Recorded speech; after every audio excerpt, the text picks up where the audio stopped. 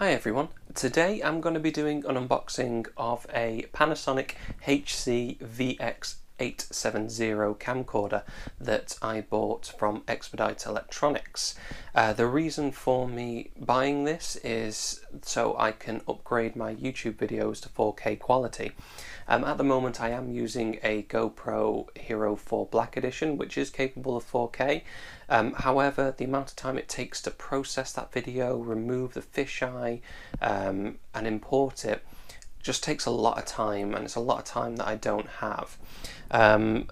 I did look into all different ways of being able to video in 4K. One of the options was to try and upgrade my DSLR, but that was rather costly. I was looking over £1,000 just to upgrade. I currently do use a DSLR for my photos, as you can see here, using a Sigma 18 to 35mm lens, which I also bought from Expedite Electronics. But as far as videoing is concerned, it's just not the best setup. For low light, yes, it's great, but it doesn't really do well for me for video. I find that the Nikon range of cameras, I used this in another camera before, just isn't the best really when it comes to videoing. So I thought, let's have a look into other options, and this was a camcorder that actually caught my eye. Some of you may be thinking, why didn't I go for the newer model? Because there's a newer model out now, which is the HC-VX870. And the main reason being is because most cameras at the moment are doing exactly the same thing.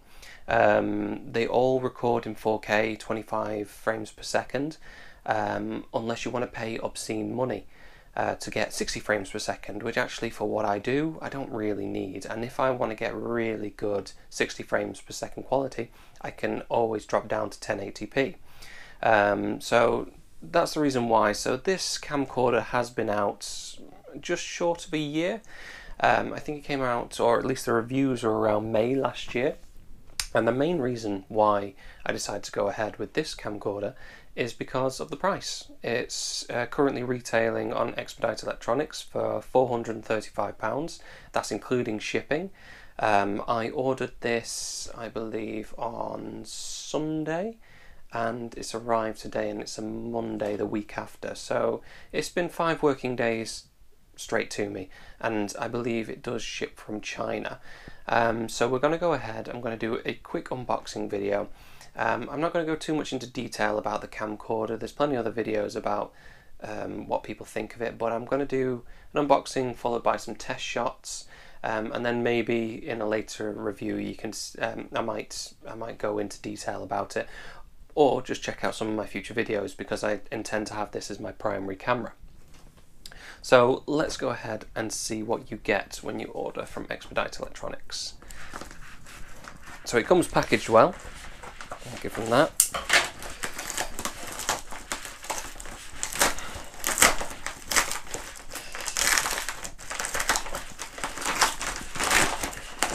There's no way this is getting damaged, so let me remove that. That will be my invoice. You don't need to see my personal details.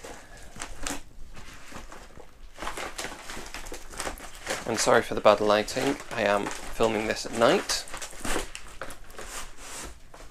Let's get that out of the way. And this is the box you get. So as you can see, this is the HC-VX870 4K. I do believe this is the international model. I can't see it saying it anywhere. No, can't see any details about it on there. But as you may be able to see on here, 4K photo, it's the twin camera, which means essentially I can connect my iPhone to it and it should work as a second screen. HDR movie, which means it's high dynamic range, which if you've got an iPhone or a newer Android phone, you'll see that it works out the range, and it means it's not underexposed, it's not overexposed. It tries to dynamically work out what the best lighting it needs to be as far as aperture is concerned. It has a 20 times optical zoom. I do believe that is higher, or at least the intelligent zoom is higher if you drop down to 1080p. level shot function, which essentially means that if your video is slightly skew-if, slightly to an angle, it brings it so that it's straight again. Be interesting to see how that works. I've heard mixed reviews about that because apparently it can be quite joddery when it's trying to readjust itself, but you can turn it off. Night mode function, so that sounds quite interesting. I'm going to try and do some test shots of that. And full HD with slow motion video. Now, I'm not too sure, I haven't looked too much into detail about that, but it might do 60 frames per second, it might do 120, I don't really know at this point. Then on the side, gives you information about Wi-Fi certified, all that general jargon, as well as the accessories that you can get for it. I don't think I'll be buying any of these apart from extra batteries and maybe a case, but we'll see what it's like. Extra jargon information on the back, nothing really exciting there. Then on the other side, which was my sort of serial number. So let's see what you get in the box.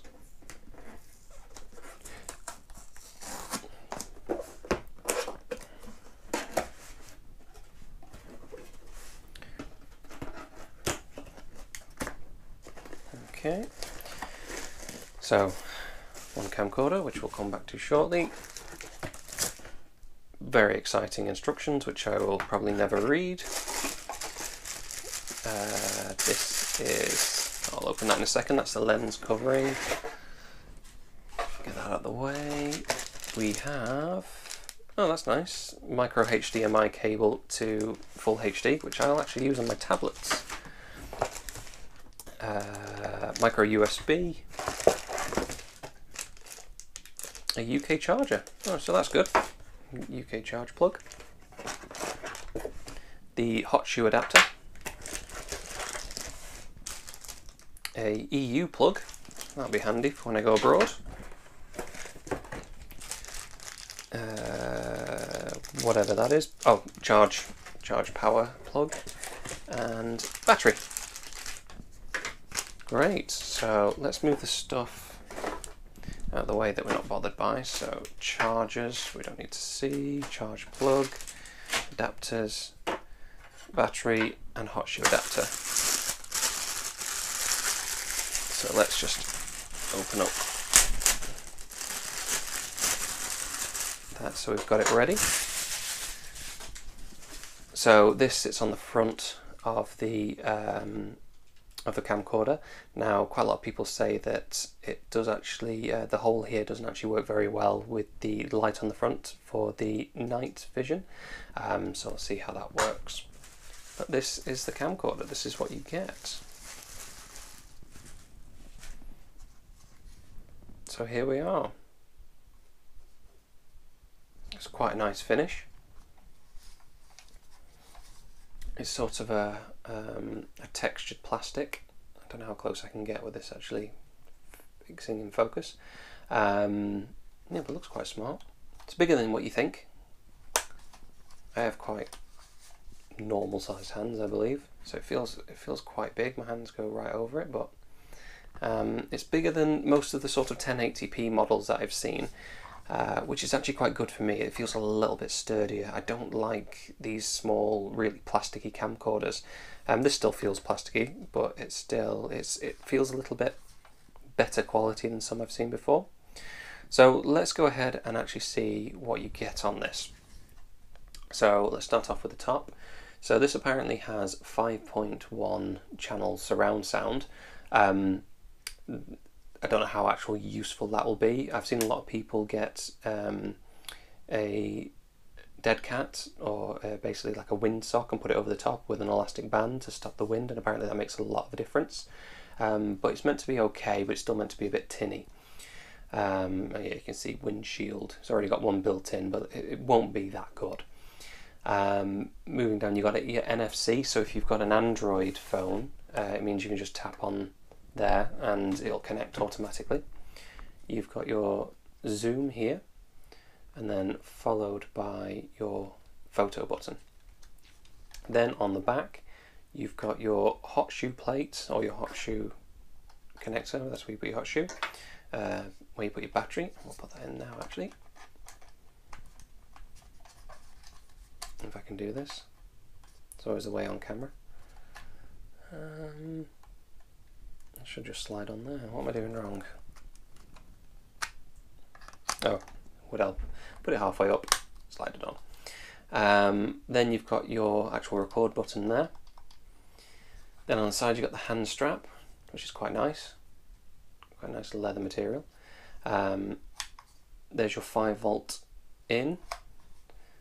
You've got your headphone jack there, which a few people have said that you might worry about breaking, but I don't know how often you want to record and listen to it at the same time. I won't be very often. I'll only be to test my audio when I'm starting my recordings, so that shouldn't affect me too much. Then on the front you have your actual lens light there. This sits on top. I'm not going to attach it just yet. You have your what appears to be infrared, maybe there's some sort of infrared control, I'm not too sure. Then you have your camera function, and you also have your manual control, I believe. So I believe instead of having a focus ring, you have a manual control here, so I don't know how good that's going to be, but also it acts as a function button. On the bottom you have your SD card slot, which for me is great. A few people have complained about it being there, but because it's quite far away from where it'll sit on a tripod mount, it shouldn't make any difference. So actually it should be quite useful for getting the card in and out. Then opening up the front, we have the camcorder. So on there we have the screen, touch screen apparently. I'll have to test that later on. Then we have the micro USB connection. Looks a bit different. I'm not too sure on there. You've got your micro HDMI. You've got your audio video out. So that's if you're sending it to a TV with your standard 3-pin cables. Then you also have a mic in, which is going to be really useful for me. You have your battery release, power, turning on and off of Wi-Fi. That, I believe, is your auto level function. So you can turn it off if it gets in the way, and that should be your play. And then you've got your hot shoe release adapter. So the hot shoe adapter should just slide in. Sits on the back. Quite a lot of people have been complaining about this, but I actually quite like that. So it means that when I'm out and about and I do want to just take it off, instead of taking off the entire piece, whether it is an external microphone or a light, I should just be able to flick that and release it straight out. One thing that no one's done in their videos yet is actually test a mic on the top of it. So I do actually happen to have a Rode Video Mic Go, which I'm hoping to use in my future videos, as well as my lav mic. And a lot of people say you can't access the zoom, so let's see what this looks like. Oh, it's a tight fit. Oh no, that's because I've got something in the bottom, that's why. Let me take this out. I have an adapter to put it onto a normal tripod. There we go, so let's put that on there. Okay, so I can confirm it sits on just fine. I'm not going to be... a few people complained that you can't zoom in and zoom out. Completely misses it, if you can see it on there. I don't know what it'll be like with a Rode Video Mic Pro or another type of shotgun mic, but yeah, completely misses it, which I quite like. I think some of the others, they sit further forward, which can sit over the front, which means that you might end up getting it in shot. But this sits just a little bit further back, so that's quite nice. And then it means that when I've had enough of using it, or I need to take it off, I can just take it off straight on the adapter, and there it's unplugged again. So yeah, so it looks alright. I'm pretty impressed by that. From what it looks for so far, I need to see what it shoots like. So I'm going to charge this thing up, and I'm going to include some sample footage.